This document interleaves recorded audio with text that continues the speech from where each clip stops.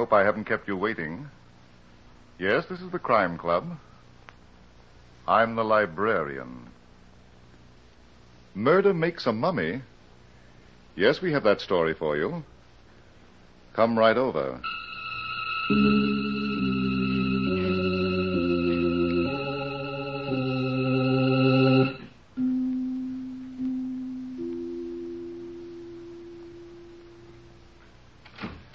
Ah, you're here. Good. Take the easy chair by the window. Comfortable? The manuscript is on this shelf. Here it is. Murder makes a mummy. The very absorbing story of a corpse that wouldn't be bound by the rules. Let's look at it under the reading lamp. There are some people in this world who just can't be satisfied. One of them was Barney Crawford, son of Chief of Police Crawford. For most young men, that would have been enough. But not Barney. Oh, no. Barney wanted to be an Egyptologist, too. It was early one afternoon, and Barney was feeling very much at home in the Egyptian room of the local museum.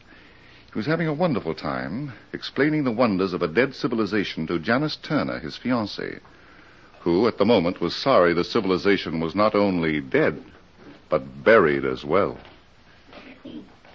Great, mysterious Egypt. Cradle of civilization. What accomplishments. The pyramids, mummification, the Sphinx. Oh, it's such a beautiful day. I'll bet there are some people who are really enjoying it. Look, here in this case is the scarab.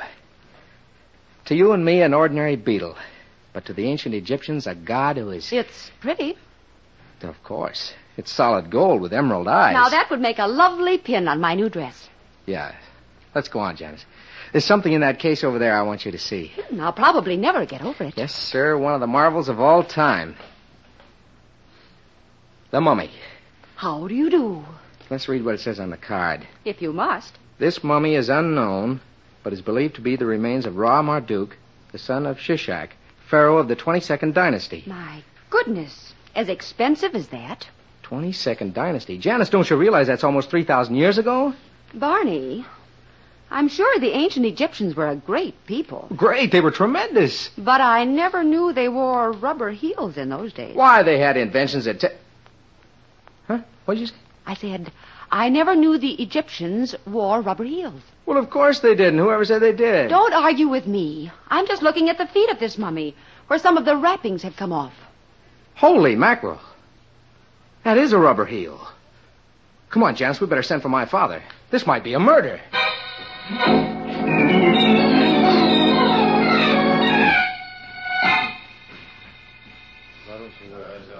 And that's the whole story, Dad. We were all right until Janice noticed the wrappings that had come loose. And there, as big as life, Chief Crawford, was a black shoe with a rubber heel staring me in the face. Yeah, we'll soon find out who it belongs to.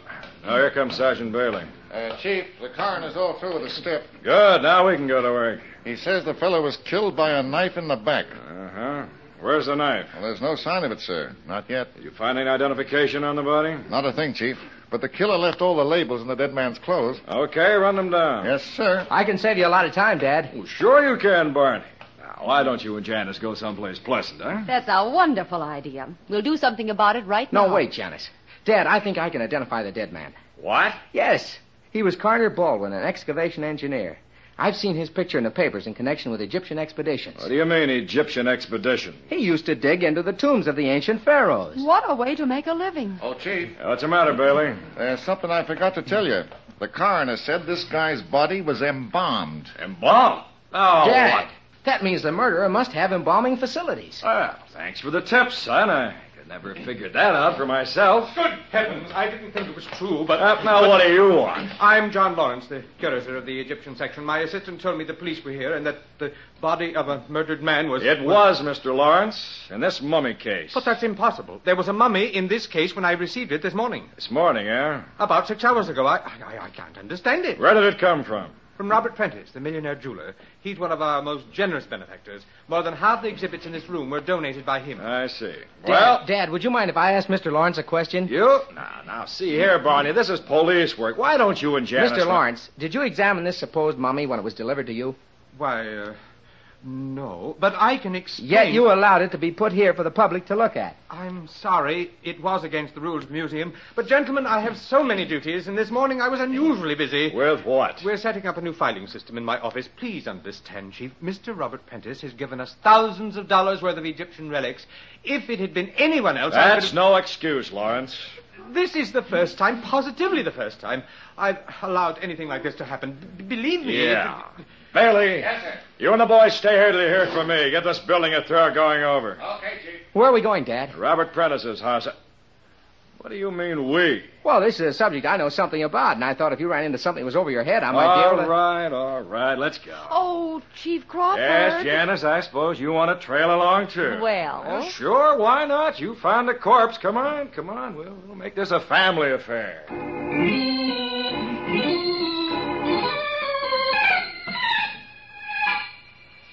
Now, wait a minute, Mr. Prentice. Relax for a minute. How can I, Chief Crawford? Think of my position. A reputable businessman, a figure in the community. All I want to know is whether... I donated that mummy to the museum, and now you say it's been replaced with the body of a murdered man. What will people think? I can't worry about that now. Where did you get that mummy? I bought it from Professor Morton, an Egyptologist. Where did he get it? He brought it back from Egypt several weeks ago. Professor Morton, eh? Barney, did you ever hear of him? Well, I don't recall offhand, Dad. Neither do I, Chief. I can assure all of you, Professor Morton is a scientist in good standing. I've had many dealings with him in the past. I don't doubt it. But about this mummy, what proof have you got that you bought him? I'll show it to you. It's right here at my desk. A bill of sale signed by Professor Morton. Would you like to see it? I think so. One sarcophagus. Period 1000 to 900 B.C. Dad, is that all it says? That's all, Barney. Nothing about Ra Marduk, son of Shishak? Ra, who? Son of what? Oh, I guess in the excitement of the museum, Janice and I forgot to tell you. You see, there was a card. Naturally, Mr. Crawford. Since Professor Morton had no positive proof that the mummy was that of Ra Marduk, we couldn't put that statement on the bill of sale. Well, then actually you don't know what you bought, do you, Mr. Prentice? Frankly, I didn't take the wrappings off to look. And for all you know, it might have been the body of a murdered man. Now, see here, Chief Robert. Aren't we carrying this a bit too far? How well did you know Carter Baldwin? I didn't know him at all. I'd heard of him, but I never met him. Why didn't you ask Professor Morton about him? He might be able to give you some vital information. Such as? I couldn't say. But Morton and Baldwin went out on several expeditions. There was a close professional relationship. The kind that might lead to murder? One never knows what will lead to murder. Yes. But Professor Morton never impressed me as a man of violent moods. We'll see. All right, Mr. Prentice, I'm sorry we bothered you. No trouble at all. Anything I can do to help. We'll let you know. Come on, kids, we're going for another ride. Let's hope this thing doesn't turn out to be a merry-go-round.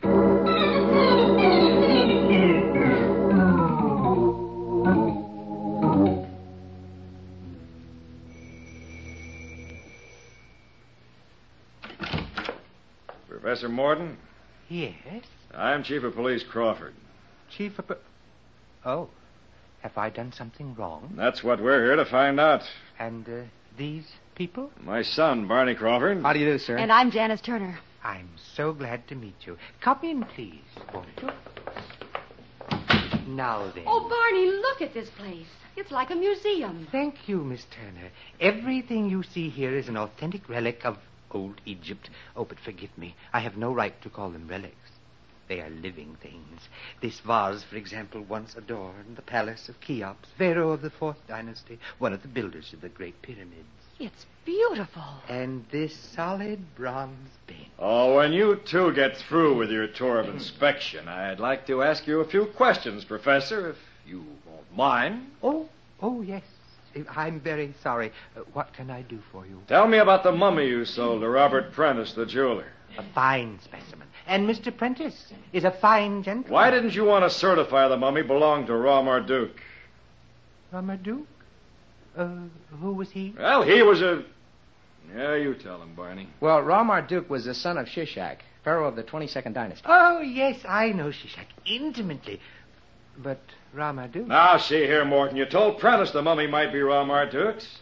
Did I? Professor Morton, did you or did you not sell a sarcophagus to Robert Prentice a few weeks ago? Of course it was my latest acquisition. With the body of Carter Baldwin in it? Carter Baldwin? Oh, now don't tell me you don't remember him either. I wasn't going to, Chief. Carter and I were... Were what? Well, we were associates. And you didn't like him, did you? He was the worldly type, not very likable. You don't kill people for that, Professor. Was he murdered? Yes, he was. Oh, Barney. Chief. What is it, Janice? Look what I found. The most wonderful collection of daggers. Daggers, did you say? Where? On this table. Look at them. As sharp as razors. Well. I'm really proud of this collection, Chief. It's the rarest in the world. Why, some of these daggers have been traced back... Save the lecture, Morton. I'm taking them all down to headquarters. Oh, but you can't. They're priceless, irreplaceable. We'll take good care of them. Oh, dear, this modern world. Why must you take them away? Well, one of them might have bloodstains on it that don't go back 3,000 years. Let's go, kids. Oh, my. Stick close to the house, Professor. We might need you later. I won't go away, but I don't understand why... Chief Crawford, you don't think that sweet old man is a murderer, do you? Maybe. Oh, just because he had those daggers in his house. Good heavens. Dad, haven't we overlooked something? What now, Barney? The mummy. Well, what about it? Carter Baldwin was found in a mummy case. Now, where's the mummy that was in that case when Robert Prentice gave it to the museum? Where? Yes. How do we know Morton didn't substitute the body of Carter Baldwin for the mummy before he sold it to Robert Prentice? Barney, I don't believe it. What do you think, Dad? You mean Prentice gave it to the museum without knowing what was in it? That's right. Yeah. On the other hand, how do we know the switch wasn't made by John Lawrence, the curator? That's what I say. Lawrence was in the best position to do it. And if you ask me... Yeah, Lawrence was the last stop on the line for that sarcophagus. Why didn't he check it before he put it in a room for public exhibits? He didn't have to. He knew what was under those wrappings. Uh-huh. I'm going back to the museum for a talk with that curator. Dad, would you mind if Janice and I didn't go? Oh, that would be a pleasure, Barney. You call me at headquarters later. I'll give you a first-hand report. Now, Barney Crawford. Janice, I wonder if Morton might have an extra mummy lying around. Shall we go back and ask him? No, dear. We'll go forward towards the back of the house and look for a cellar door.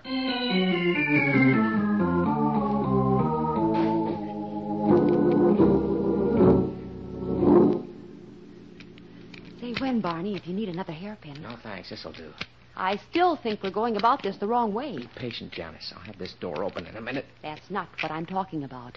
Now, instead of looking for a mummy, we should be looking for a motive. I told you that comes later. But a motive, dear, usually points to a murderer. Oh, a dozen people can have motives.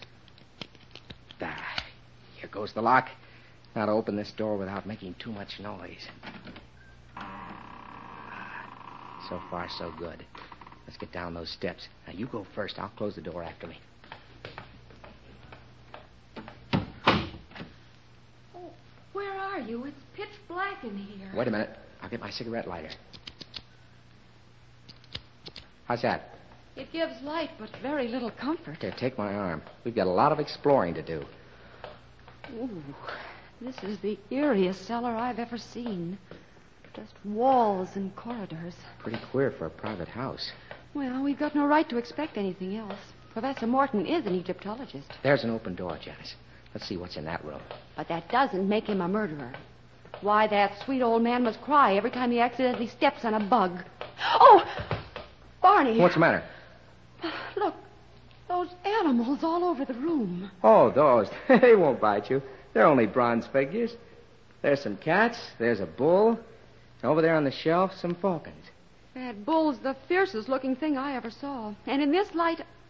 Barney, what's the idea of the menagerie? Well, the ancient Egyptians worshipped these animals as gods. They must be priceless. I wish they were somewhere else. Here's what I'm looking for. What? All those mummy cases.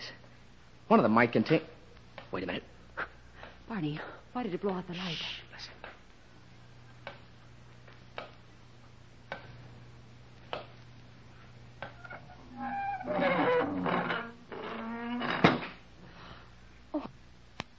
Oh, someone's closed the door. We're locked in. Must have been the professor. Hey, let us out! Bang on the door. I am. Bang out! on the door, Barney. I don't hear you doing it. I am. Janice. Oh, I'm afraid it's useless. What do you mean? Well, the door's made of solid stone. Here, wait till I light my lighter again. Yeah. And look at the walls. All stone. Just like the inside of an ancient Egyptian tomb. I'm thrilled. What are we going to do? I don't know. It looks like I've outsmarted the two of us. But good.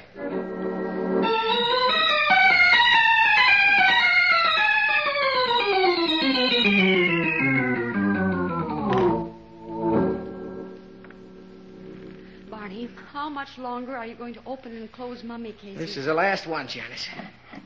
Well, no mummy. Thank heavens. All I need now is a mummy to cheer me up. You know, your father should have arrested that Professor Morton. Oh, have you changed your mind about him? Barney, what do you think he'll do with us? I don't know. After we're dead, do you think he'll embalm us and sell us to the museum as mummies? What a thought. Did you say embalm? Yes, but I'd rather forget it. That's it, Janice. If Morton killed Carter Baldwin and wrapped up his body as a mummy, then he must have embalmed him.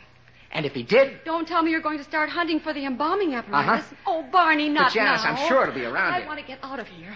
Barney, if we don't find a way out, then I promise you I'll go out of my mind. Now, please, dear, take it How easy. can I with all these animals surrounding me? They're only bronze figures, darling. And that bull standing there in the middle of the floor and staring at me. Just staring at me. I'd like to poke my fingers into his eyes. Oh, look, honey, please, will you and listen? I will. What? What was that? I don't know. I'm afraid to look. Janice, you darling. You touched the spring in the bull's eye, and the wall opened. Does that mean we're free? It means something. Let's see. Oh, Barney, it's not an outside wall. No, it just leads to another room. And there's another bull standing on a platform. That, darling, happens to be a cow. Well, I don't care. And if my guess is right, it's Hathor, the ancient Egyptian cow goddess. This is no time to get technical. Well, I was only trying to explain, Janice. Explain us out of here. Is this room a solid vault, too? Yeah. Seems to be. And it's outfitted like an ancient sacrificial chamber. Sacrificial? Oh, Barney. Janice, come on. What are you going to do? Walk us through a solid wall? I'm going to poke my fingers into the cow's eyes. Maybe the same magic will work twice. Oh, sure. Just like in the movies. Barney. It's open. Let's not stop to admire the scenery. Oh, I never thought a hole in the wall would be so beautiful. Say, there's a flight of steps. Yes, up to the professor's living quarters. Dear Professor, how I'd love to wrap him up. All right, but take it easy. We may have to take him by surprise. Nothing would give me greater pleasure. Yes. And I hope we scare the pyramids out of him. We'll have to be very careful now. You think he might have a gun? Maybe. Is he there? I don't see him. Let's not get frisky. He might be in one of the other rooms. Oh, what's that? Only the telephone. Let's get outside, Janice. The professor should be coming in here to answer it.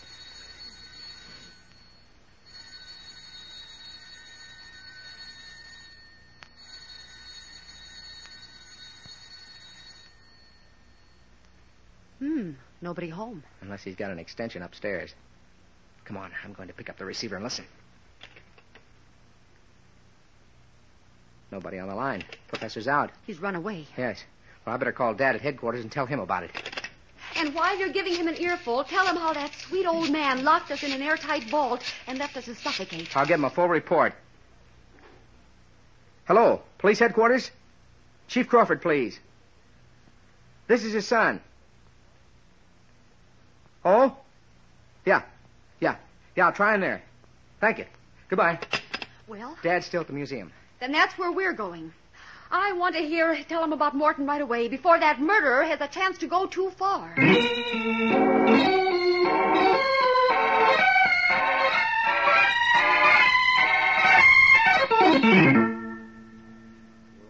Hey, Bailey!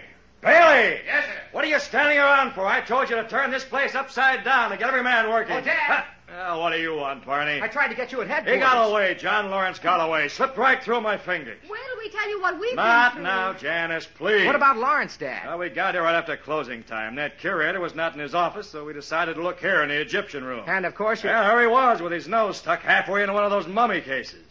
He took one look at me, dropped the lid, ran out of the room on the other side. We haven't been able to find him since. What about the missing mummy, Dad? That, too. We've searched this building from roof to cellar. Every mummy case that's supposed to be empty, every closet, the boiler room, we Now we even checked the furnace. But no mummy. I see. Bailey! Get headquarters on the phone. Tell them to send out a nationwide alarm. I'll get this guy Lawrence if it's the last thing I do. Ooh, your pop's really in a huff. Well, we should have told him about Morton anyway. Come on, Janice. We've got things to do. What kind? It's 9 o'clock and the public library closes at 10. We'll have to hurry. What are we going to do at the public library? What are we going to do? Some reading, of course.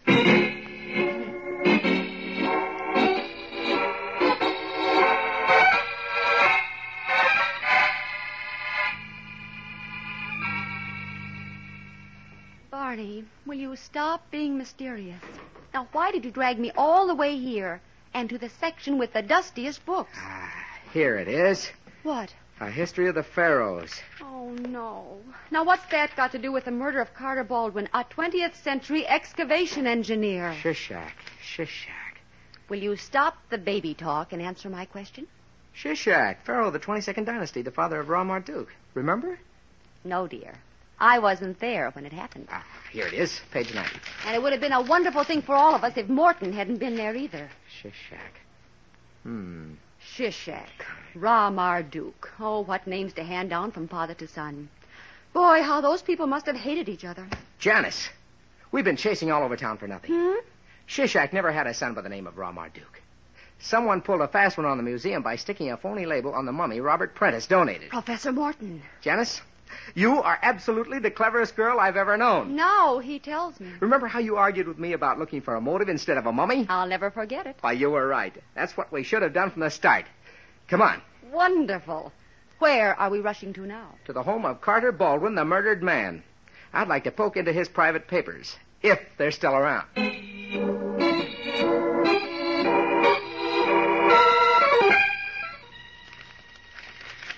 Well, Barney, what goes? Not a thing, Janice. I've gone through every paper on this desk.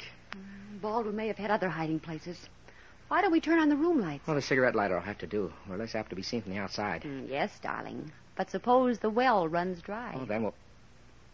what's this? Discovery? This book on the table.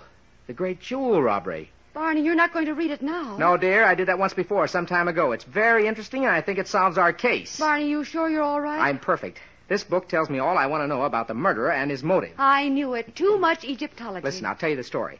It's about a band of thieves that became very rich, plundering the tombs of the Egyptian pharaohs. You know, a lot of those tombs are studded with emeralds, rubies, and other precious stones worth millions. Go on. I'm beginning to see what you mean. Well, legally, those stones belong to the Egyptian government, and excavators are duty-bound to turn them over to the authorities. But this gang smuggled the stones out of the country. Yes. Then, posing as Egyptologists, they transported the mummies and other contents of the tombs and either sold them or donated them to museums. Was Carter Baldwin mixed up in that kind of a Well, he racket? might have been.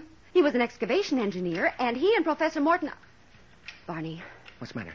Kill that light. There's someone at the front door. Let's get behind the sofa.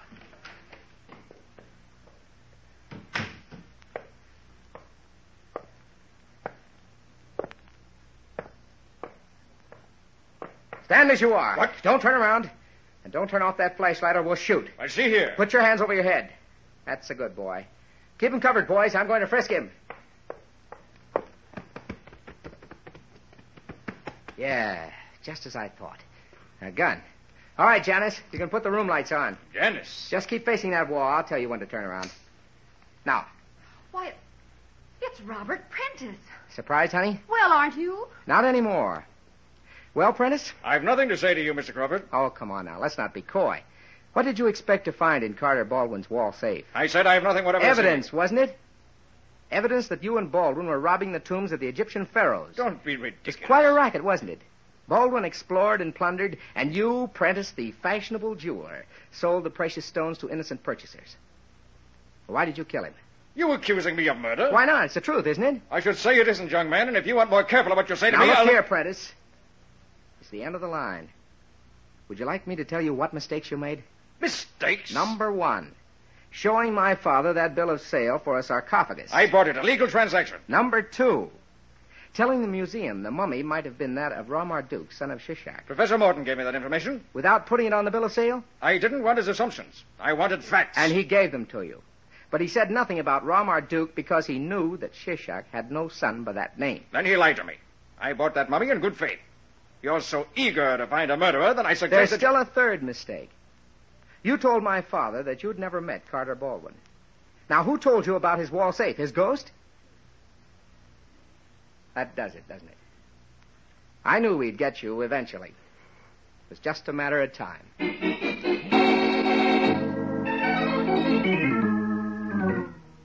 Well, Janice, Prentice just made a full confession to Dad. Is it worth listening to, Barney? Well, that depends on if you care. Baldwin was going to cut Prentice out of the racket, so Prentice killed him. And had him embalmed. Who did that, Barney? An undertaker's assistant. The fellow's answering a lot of Dad's questions right now. But, Barney, why did Morton lock us in that vault? Well, he didn't know we were there. He went out of the house and simply closed the door to his storeroom, and we just happened to be in it, that's all. And it would have been that's all for both of us if I hadn't made a bullseye. Or if I hadn't made a cow's eye. I'm going to ignore that, Barney. But what about John Lawrence, the curator? Well, I knew he was innocent the minute Dad told me what Lawrence was doing in the Egyptian room. He was looking into a mummy case, wasn't he? Yes, and obviously he was looking for the missing mummy. Now, if he'd been the murderer... He'd have known where he'd hidden the mummy, of course. No, dear. He'd have known there'd never been a mummy. What? Now, look here, Barney Crawford. Prentice showed us a bill of sale for a sarcophagus, didn't he? I know all about that, but what I don't know... Well, a sarcophagus is a mummy case and nothing more.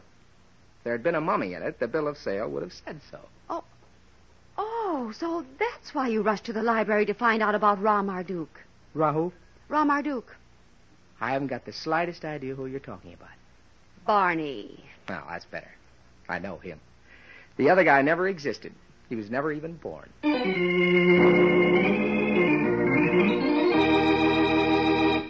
And so closes tonight's story, Murder Makes a Mummy. Stedman Coles wrote the radio script. Jock McGregor produced and directed for Roger Bauer. Tonight's cast included Lawson Zerby as Barney Crawford, Jane Harvin as Janice Turner, Al Hodge was Chief Crawford, Lon Clark was Robert Prentice, and Ted Osborne played Professor Morton. Oh, I beg your pardon. Hello, I hope I haven't kept you waiting. Yes, this is the Crime Club. I'm the Librarian. Yes, come over a week from tonight. Good. We have the very exciting story of a vacancy that was filled by death. It's called Murder Rents a Room by Sarah Elizabeth Mason. In the meantime? Well, in the meantime, there is a new Crime Club book available this week and every week at bookstores everywhere. Yes, it's available now. Fine. And we look for you next week.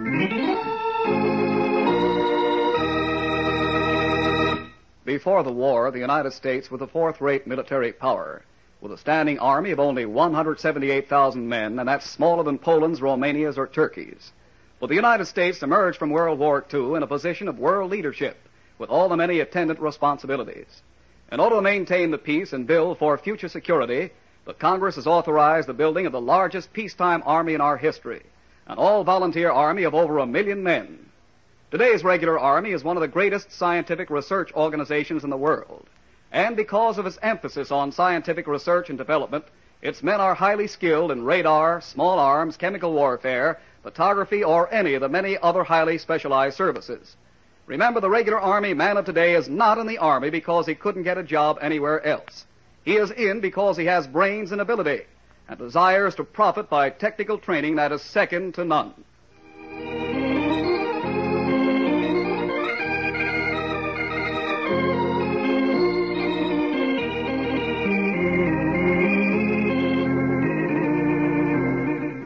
This program came from New York.